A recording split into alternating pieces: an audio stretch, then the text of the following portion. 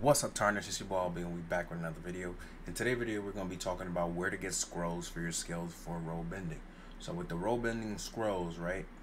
We gonna show you exactly where it's at. I'll show you exactly where it's at, but make sure you leave a like, comment, and subscribe. All right? Because I went out my way and came back on the game to show y'all. But yeah, to get scrolls, right? Boom.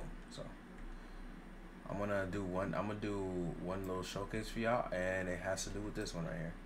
It has to do with something like this. Now we're not gonna do this guy, because I do know exactly one person that gives skills, and all these quests work for whatever nation you're in. You know what I'm saying? So yeah, it has to do with Pacific quests. So I'm gonna show you exactly what to look out for when you're doing a quest. If only I can find like the location of this one quest that I'm trying to find right now. But yeah, so when you do the quest, it's gonna like pop up something, and then whenever you get the scroll, you'll go to your teacher and then you'll learn the scroll. So you probably have scrolls right now that you just don't know that you have them. You know what I'm saying? So you want to go ahead and like check your inventory at all times. Like I had a scroll and I didn't even know I had it, and this is how I figured this out. That's how I ended up getting two extra moves. And I'm like, oh, so that's how you get abilities. A lot of people think that you have to be certain levels to get certain abilities. No, there's certain missions that give the skills. Certain missions, all right? So with that being said, the missions that I've noticed that gave me the skills, we're on a way to find one right now. Hopefully this one is it. Oh, I probably did it already. Actually, let me see if it works here. So when you click on these guys, right? Like you see how it says reward?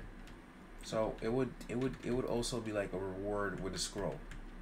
You know what I'm saying? It would say reward something scroll, and then I'm gonna show you exactly what it looks like, because honestly it's what we're looking for. But it's mostly I've noticed it with the one-time quest.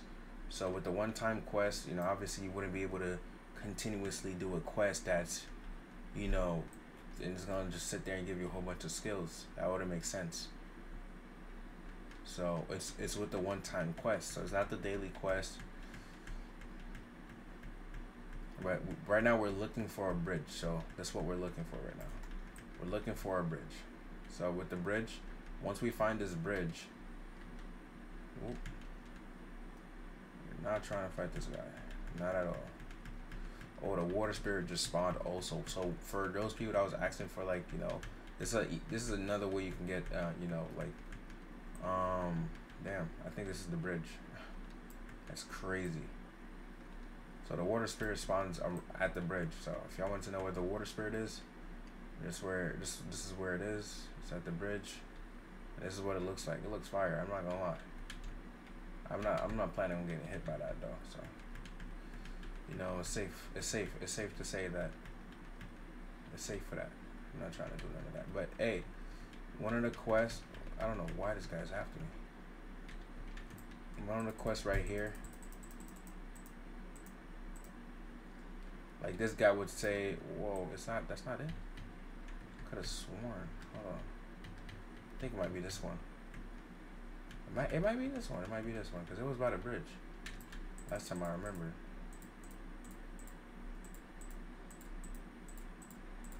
There we go. Boom. You see firewall. So as you see in here, it says rewards, firewall, yen, and you get the sword and everything. So if you pay attention to this is how you get your ability scrolls. So pay attention to the rewards, and if you want to go walk around, go through all these one-time quest users, and then you can pick the specific quest that you want to do, and then from there on and therefore if you can just get all your skills and then go on to leveling up. But yeah, leave a like, comment, subscribe, and don't mind that alarm. Catch you on the next one. Peace. I gotta go to sleep.